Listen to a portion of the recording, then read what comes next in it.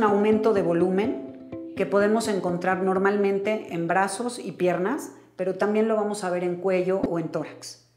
El linfedema aparece en un paciente oncológico normalmente por dos razones. La primera es porque tuvieron que quitar ganglios de alguna zona del cuerpo, por ejemplo la axila, que eso puede causar linfedema en el brazo, o en la ingle, que puede causar linfedema en las piernas.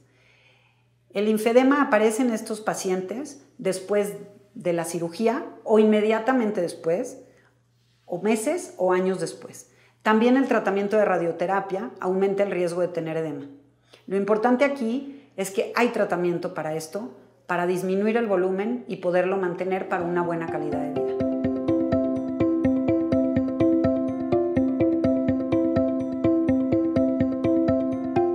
El linfedema es una secuela, un efecto secundario que aparece, hablando de cáncer, después de una cirugía o de un tratamiento de radioterapia en una zona ganglionar.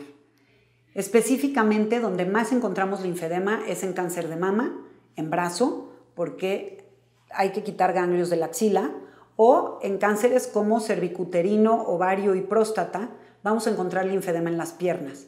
Es un edema, es un hinchazón de brazos o piernas, dependiendo en dónde hayan quitado ganglios, que va a aparecer inmediatamente después de la cirugía o meses o años después. Es muy importante tener la información para poder disminuir el riesgo del linfedema.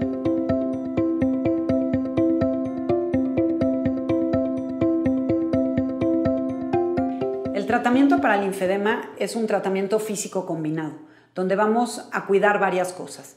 El primero es cuidar la piel y las uñas, tener una buena hidratación y una limpieza, sobre todo en la zona afectada donde hayan quitado ganglios. El segundo es el drenaje linfático.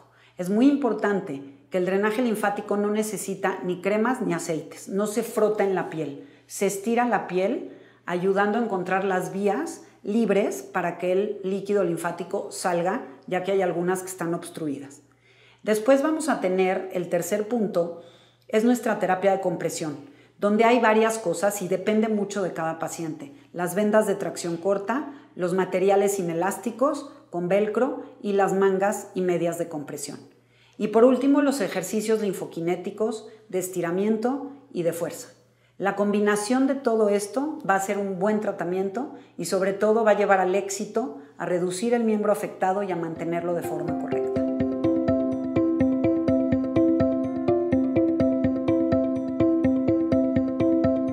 En la experiencia que tenemos desde hace muchos años y en los protocolos que hemos logrado, podemos decir que el linfedema sí se puede disminuir el riesgo.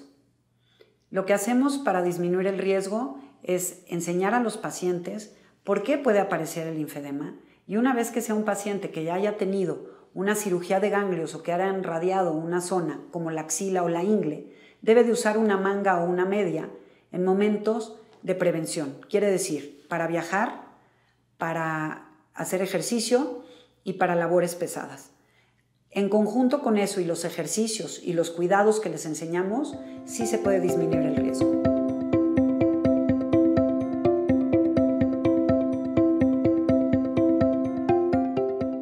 Hablando de factores de riesgo para el linfedema, por supuesto, entre más número de ganglios quiten, es un riesgo mayor.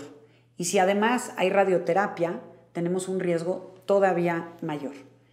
La obesidad o el sobrepeso va a incrementar el riesgo y por supuesto que el paciente no sepa que le puede dar linfedema y no tenga los cuidados adecuados, también va a hacer que la aparición del linfedema sea por supuesto mucho más probable.